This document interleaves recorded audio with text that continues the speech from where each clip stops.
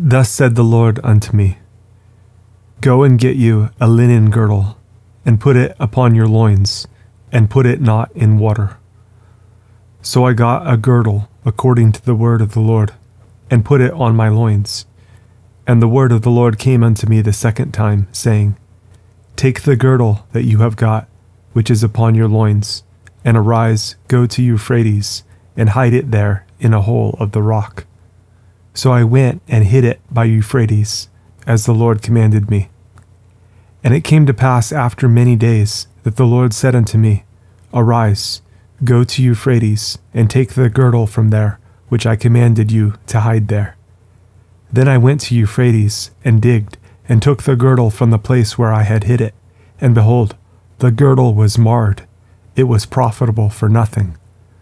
Then the word of the Lord came unto me, saying, Thus says the Lord, After this manner will I mar the pride of Judah, and the great pride of Jerusalem.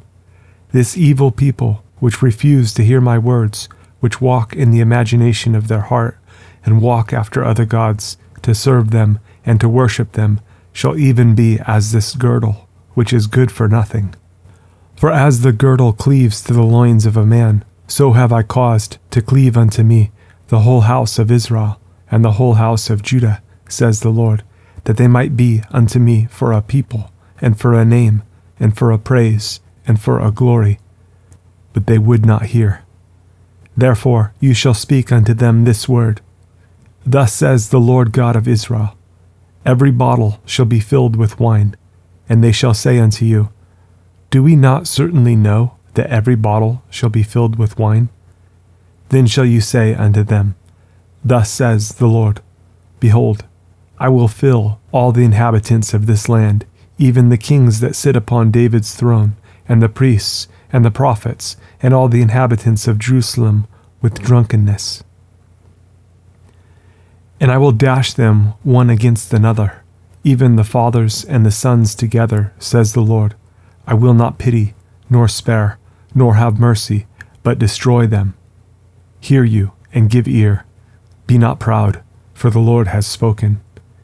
Give glory to the Lord your God, before he cause darkness, and before your feet stumble upon the dark mountains. And while you look for light, he turn it into the shadow of death, and make it gross darkness. But if you will not hear it, my soul shall weep in secret places for your pride, and mine eye shall weep sore, and run down with tears, because the Lord's flock is carried away captive. Say unto the king and to the queen, Humble yourselves, sit down, for your principalities shall come down, even the crown of your glory. The cities of the south shall be shut up, and none shall open them. Judah shall be carried away captive, all of it. It shall be wholly carried away captive. Lift up your eyes, and behold them that come from the north. Where is the flock that was given you, your beautiful flock? What will you say when he shall punish you? For you have taught them to be captains, and as chief over you. Shall not sorrows take you, as a woman in travail? And if you say in your heart, Wherefore come these things upon me? For the greatness of your iniquity are your skirts discovered, and your heels made bare. Can the Ethiopian change his skin, or the leopard his spots? Then may you also do good, that are accustomed to do evil. Therefore will I scatter them as the stubble that passes away by the wind of the wilderness. This is your lot, the portion of your measures from me, says the Lord, because you have forgotten me, and trusted in falsehood. Therefore will I discover your skirts upon your face, that your shame may appear. I have seen your adulteries, and your neighings, the lewdness of your whoredom, and your abominations on the hills and the fields.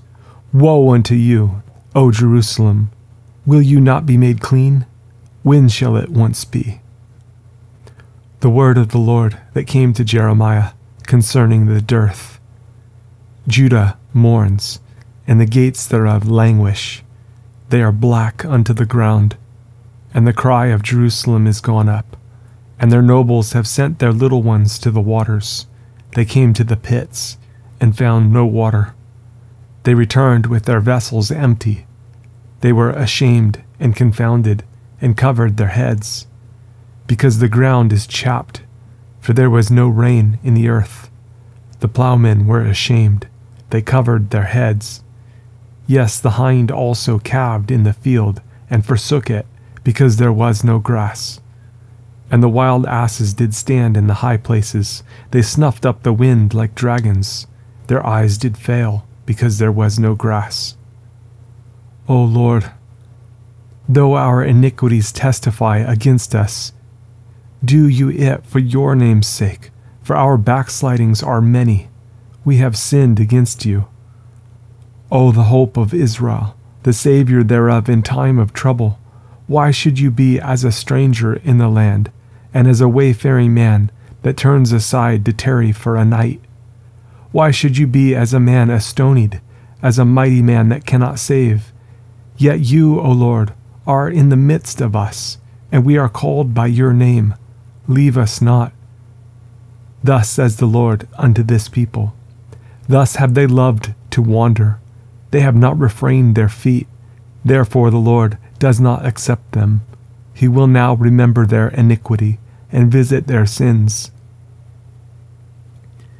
Then said the Lord unto me, pray not for this people for their good. When they fast, I will not hear their cry, and when they offer burnt offering and an oblation, I will not accept them, but I will consume them by the sword, and by the famine, and by the pestilence. Then said I, Ah, Lord God, behold, the prophets say unto them, you shall not see the sword, neither shall you have famine, but I will give you assured peace in this place. Then the Lord said unto me, the prophets prophesied lies in my name. I sent them not, neither have I commanded them, neither spake unto them. They prophesy unto you a false vision and divination, and a thing of naught, and the deceit of their heart. Therefore thus says the Lord concerning the prophets that prophesy in my name, and I sent them not. Yet they say, sword and famine shall not be in this land. By sword and famine shall those prophets be consumed. And the people to whom they prophesy shall be cast out in the streets of Jerusalem, because of the famine and the sword, and they shall have none to bury them, their wives, nor their sons, nor their daughters, for I will pour their wickedness upon them. Therefore you shall say this word unto them, let mine eyes run down with tears night and day, and let them not cease, for the virgin daughter of my people is broken with a great breach, with a very grievous blow. If I go forth into the field, then behold the slain with the sword, and if I enter into the city, then behold them that are sick with famine. Yes, both the prophet and the priest go about into a land that they know not. Have you utterly rejected Judah? Has your soul loathed Zion? Why have you smitten us, and there is no healing for us? We looked for peace, and there is no good, and for the time of healing, and behold, trouble. We acknowledge, O Lord, our wickedness, and the iniquity of our fathers, for we have sinned against you. Do not abhor us, for your name's sake. Do not disgrace the throne of your glory. Remember, break not your covenant with us. Are there any among the vanities of the Gentiles that can cause rain, or can the heavens give showers? Are not you he, O Lord our God? Therefore we will wait upon you, for you have made all these things. Then said the Lord unto me, though Moses and Samuel stood before me, yet my mind could not be toward this people. Cast them out of my sight, and let them go forth. And it shall come to pass, if they say unto you, where shall we go forth? Then you shall tell them, thus says the Lord, such as are for death to death, and such as are for the sword to the sword, and such as are for the famine to the famine, and such as are for the captivity to the captivity. And I will appoint over them 4 kinds, says the Lord, the sword to slay, and the dogs to tear, and the fowls of the heaven and the beasts of the earth to devour and destroy. and I will cause them to be removed into all kingdoms of the earth, because of Manasseh, the son of Hezekiah, king of Judah, for that which he did in Jerusalem. For who shall have pity upon you, O Jerusalem? Or who shall bemoan you? Or who shall go aside to ask how you do? You have forsaken me, says the Lord.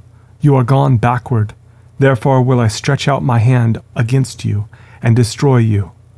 I am weary with repenting, and I will fan them with a fan in the gates of the land. I will bereave them of children. I will destroy my people, since they return not from their ways. Their widows are increased to me above the sand of the seas. I have brought upon them against the mother of the young men a spoiler at noonday. I have caused him to fall upon it suddenly, and terrors upon the city. She that has borne 7 languishes, she has given up the ghost. Her son is gone down while it was yet day. She has been ashamed and confounded, and the residue of them will I deliver to the sword before their enemies, says the Lord.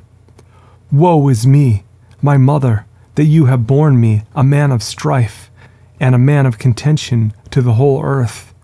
I have neither lent on usury, nor men have lent to me on usury, yet every one of them does curse me. The Lord said, Verily it shall be well with your remnant. Verily I will cause the enemy to entreat you well in the time of evil, and in the time of affliction. Shall iron break the northern iron and the steel? Your substance and your treasures will I give to the spoil without price, and that for all your sins, even in all your borders. And I will make you to pass with your enemies into a land which you know not, for a fire is kindled in mine anger, which shall burn upon you. O Lord, you know. Remember me, and visit me, and revenge me of my persecutors. Take me not away in your long suffering. Know that for your sake I have suffered rebuke. Your words were found, and I did eat them, and your word was unto me the joy and rejoicing of mine heart, for I am called by your name, O Lord God of hosts. I sat not in the assembly of the mockers, nor rejoiced. I sat alone, because of your hand, for you have filled me with indignation. Why is my pain perpetual, and my wound incurable, which refuses to be healed? Will you be altogether unto me as a liar, and as waters that fail? Therefore, thus says the Lord, if you return, then will I bring you again, and you shall stand before me. And if you take forth the precious from the vial, you shall be as my mouth. Let them return unto you, but return not you unto them. And I will make you unto this people a fenced brazen wall. And they shall fight against you, but they shall not prevail against you. For I am with you, to save you, and to deliver you, says the Lord. And I will deliver you out of the hand of the wicked, and I will redeem you out of the hand of the terrible.